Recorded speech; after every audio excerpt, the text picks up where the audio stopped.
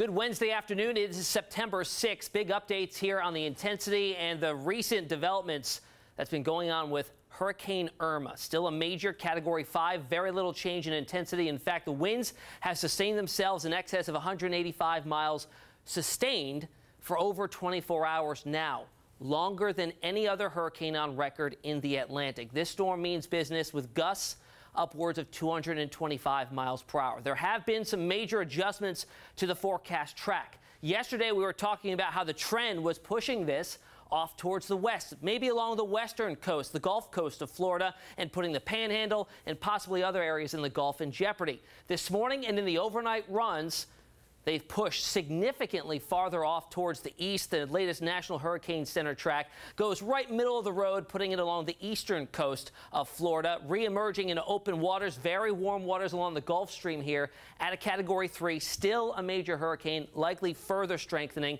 if it was to make some sort of landfall in the Carolinas as we get towards early next week. So we talked about those winds in excess of 157 miles per hour. In fact, stronger than 185 sustained. So that puts it at the highest end on the Saffir-Simpson scale at a Category 5. Does not go higher than that. Category 1 to Category 5, and is likely going to stay that course right through the next couple of days. Now, we also talked about those wind gusts being up to 225 miles per hour.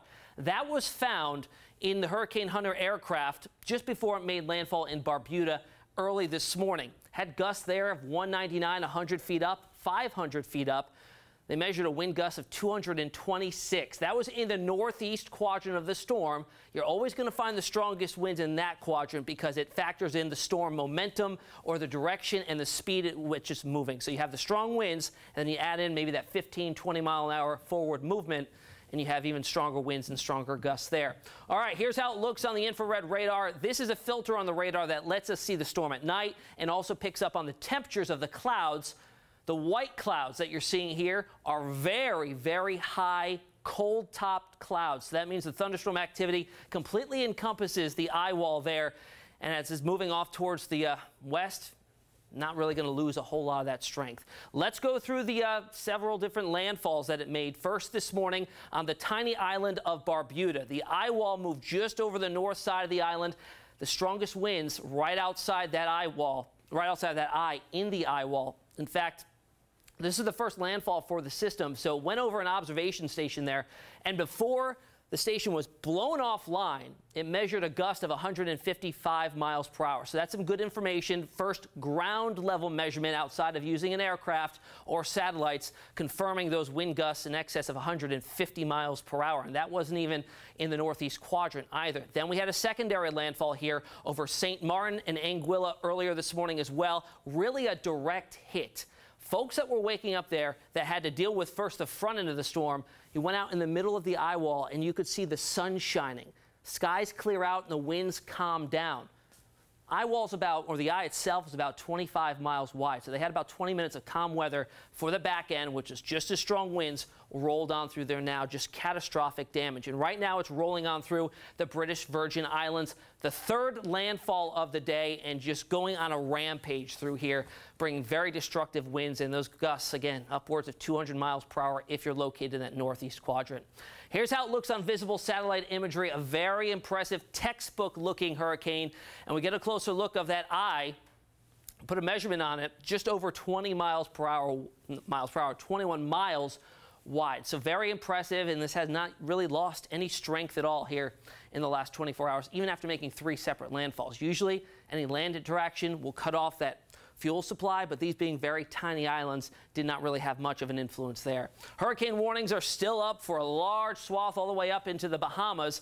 Puerto Rico's next, but the eye passing just north of there, thankfully, but still going to be in on some of those very strong winds. All right, it's always good to know and refresh yourself on what a watch and a warning means. Watches, not as urgent. They indicate the risk of hazardous weather within 48 hours. We had some hurricane watches out earlier. There are still some out there. That means it's coming in the next 48 hours, or the possibility is there.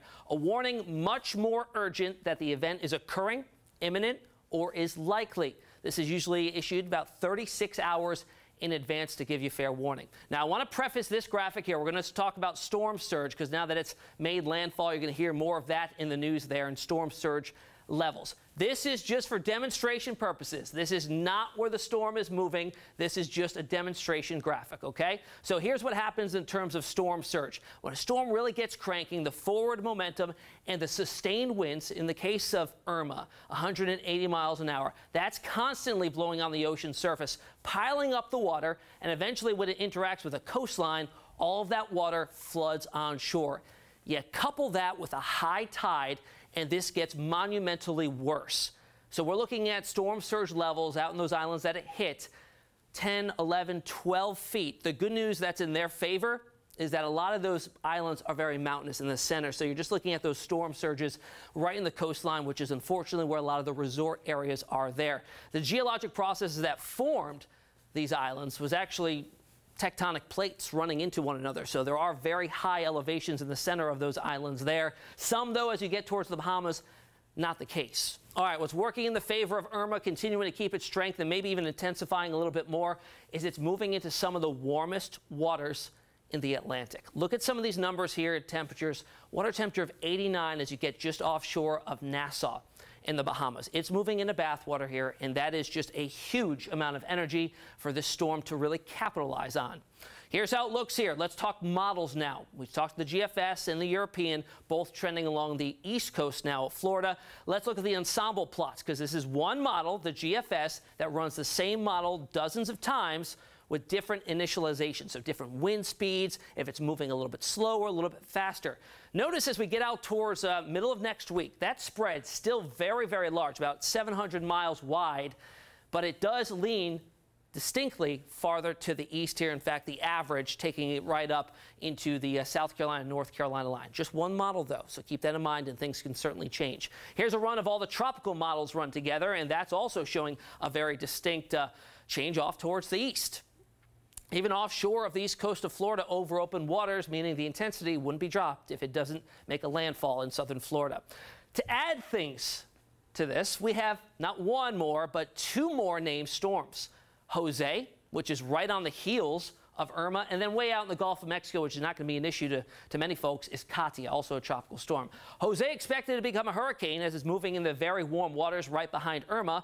And that leads to the issue, can these storms, combine and become some sort of major system? Well, although it's very unlikely and very rare, it is possible.